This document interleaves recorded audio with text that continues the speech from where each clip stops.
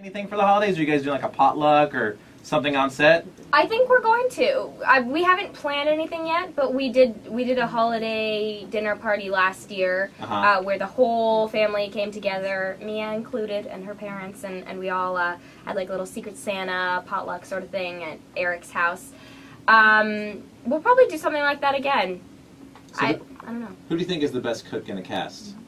I don't know. You know, last season Eric would cook up a storm all the time. Yeah, he would always make us like great meals in his dressing room on Wednesdays. But this season, me and Stephanie have been doing the majority of the cooking on set, and so I don't know. It's got some competition. It's very impressive. I'm very proud of you. Oh, thank you. So what can you like? What do you make on set?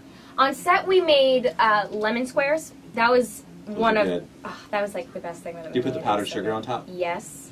They were incredible, and I've never been like a crazy lemon squares fan, but they were just so good. So just a little hint for you. Yes. If you choose, if you like, yes, while the lemon squares are still warm, you could just put a little dab of vanilla ice cream on top. Oh. And it adds like some because you know how creme brulee gets that like crunchy. Yeah. The lemon squares do the same thing. Oh, really? Yes. Just by putting the ice cream on? Do you have to keep the ice cream on and it like? Well, I just eat it. I don't know. It just tastes good. Oh, okay. I don't know. It's not just for the freezing purposes. No. Okay. Got it. All right. Well, this is Bridgit Mendler taking over Radio Disney right now.